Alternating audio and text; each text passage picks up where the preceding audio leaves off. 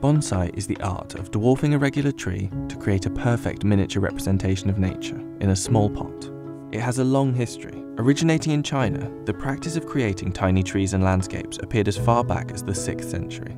The tree's growth is restricted by years of pruning, wiring, repotting and grafting, and the plants need to be checked on and often watered every day.